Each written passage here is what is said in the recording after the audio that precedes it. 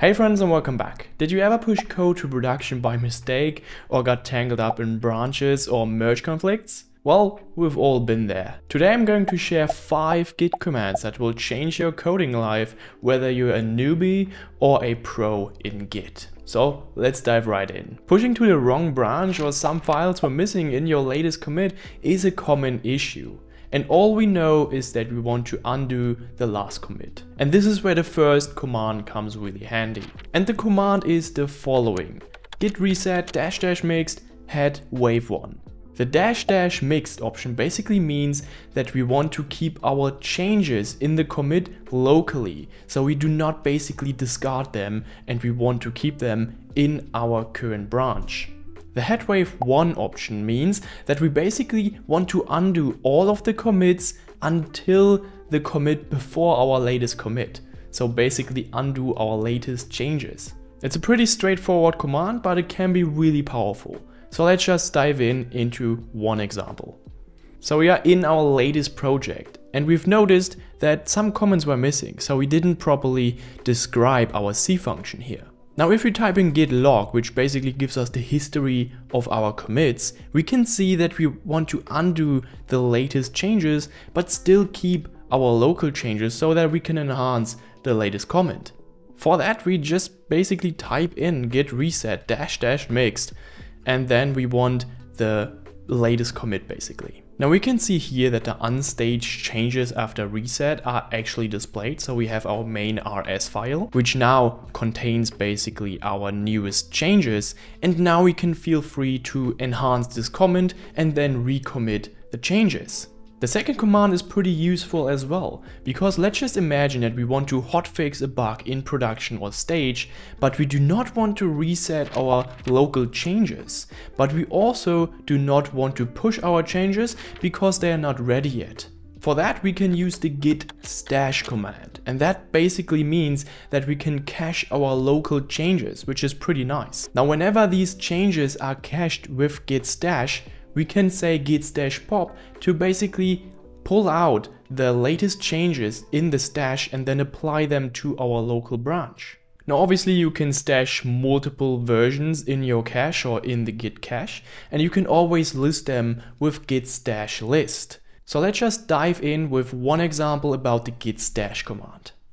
So let's just say I wrote this line here, hello world, but now I quickly notice that there is some problem in production and I want to stash this change. What I can easily do is go into my terminal and say git stash.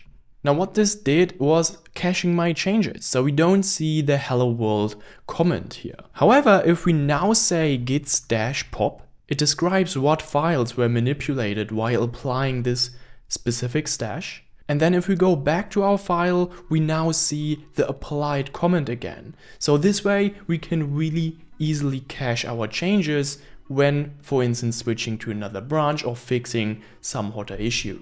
Now the third command gives you a good overview on who actually made the changes on a specific file.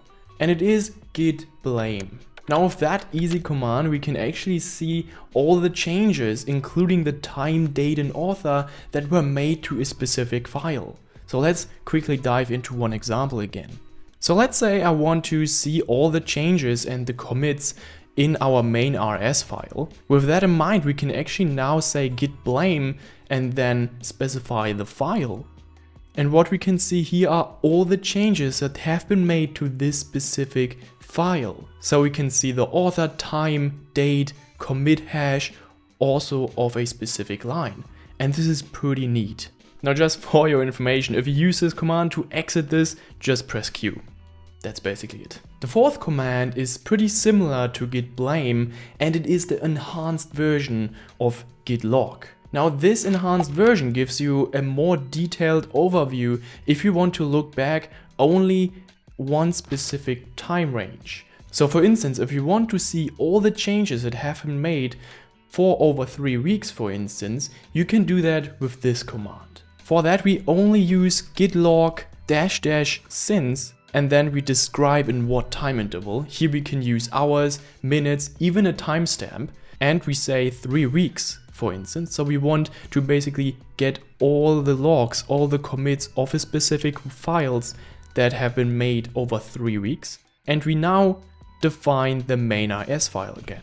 And what we can see now in this log are all the changes that have been made over the last 3 weeks. And this command is really nice if you want to see all the changes in a given time range. The next command lets you rewrite history. Now that sounds pretty scary, but it's pretty useful if you have, for instance, a spelling mistake in your latest commit. And obviously, if you do want to look really professional, then you want to have really good commit messages. And this command is only in addition to the commit command. And it is the option -- amend, which just changes the latest commit message. So let's just go one more last time into one example.